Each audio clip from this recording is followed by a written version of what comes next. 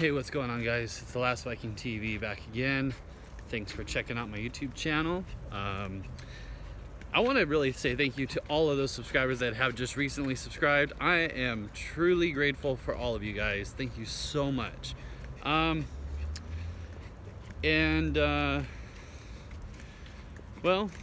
this last weekend we did our last practice, which was we finally flipped the big one, and it was 16 feet, 80 pounds.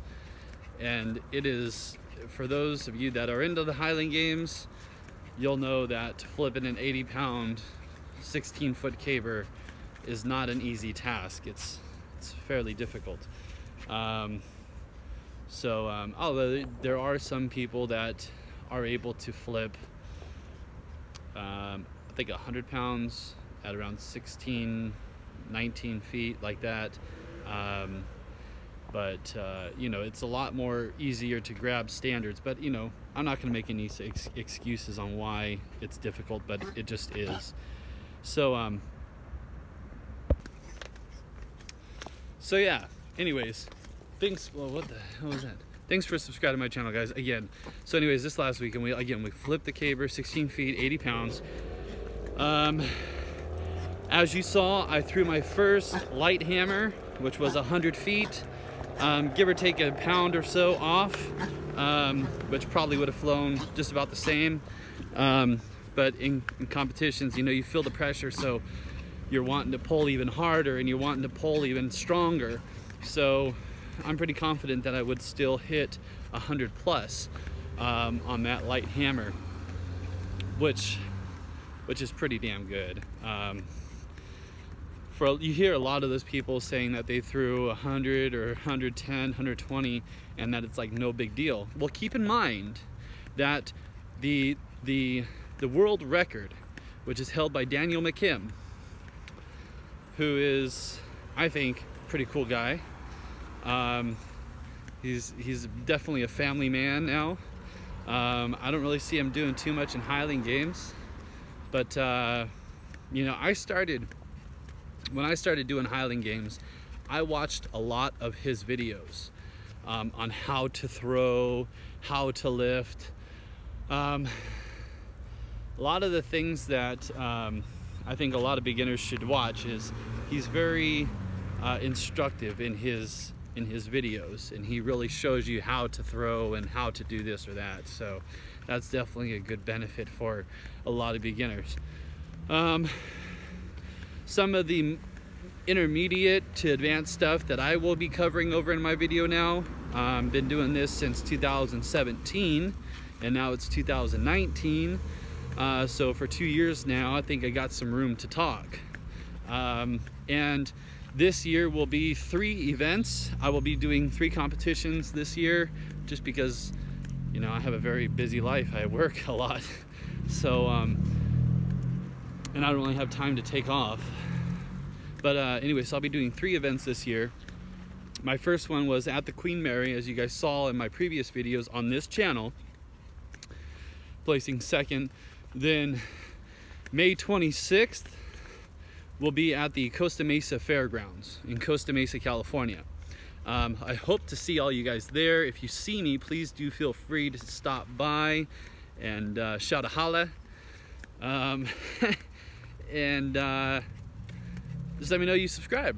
All right. I will also be handing out my YouTube channel subscription business cards, so you guys can keep a business card with you and take it home, so you'll not have to write it down or memorize it.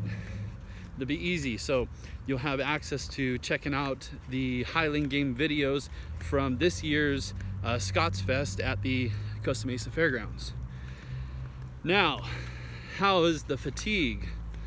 Well, the fatigue, it being only Tuesday and we practice on a Sunday, 2 days after, I'd say the fatigue is not so bad. Monday, the fatigue was pretty bad. It was setting in. Pumped up some creatine and some BACAs or BCAAs and some other stuff, but that was it. But yeah, definitely with this training regimen, definitely staying away from the alcohol, staying away from beer and stuff like that, because it really screws with your body and how it, you know, functions. Sorry if you're wondering why I gotta stop and keep stopping and changing the video and I'm in different scenes, but my dogs keep doing their thing, so I have to stop and pick it up. So responsible dog owner, oh yeah. But anyway, so yeah, if you guys are interested into the Highland games and you guys find that the stuff that I do in my training and competitions are of interest to you, please make sure you hit that subscription button. I am trying very hard to tell the world about the Highland games and really what we do as Scotsmen and Highlanders. And as you know, you don't need to be a Scotsman to play these games. You can just be some badass who thinks that you're strong enough and, you know, you've pretty much maxed out in the gym. Come and give the Highland games a try and see how you do. It won't be anything that you're familiar with. And it takes a lot of training, actually, a lot of training. You work muscles that you never knew were there. Seriously. Everything hurts, everything. And so very few people know about that type of training, but it is just like any other unique style training, like martial arts or, I don't know, CrossFit. CrossFit's definitely a workout that can be compared to this style, but that's pretty much it. But if you guys haven't already, please make sure you hit that subscription button, share with all your friends and family. I don't have or use like social media outlets, so if you guys could share this video link or the channel link with all your friends and family, help get the word out. Once I do get significant amount of subscribers, I don't have a problem. I usually, my other channel that I typically like to give away like gifts, whether that be like gift cards or something, or even maybe I can even talk to one of my sponsorships. If you guys are into purchasing kilts, if you guys want to get a kilt, I can get a kilt for you guys, and I can give you my code. My code for sportkilt.com is Viking19. Again, that's Viking19, and you guys can use that code to purchase and get a discount on your kilts, and then you'll get a discounted kilt. But anyway, so Sport Kilt is definitely a very cool company to work with.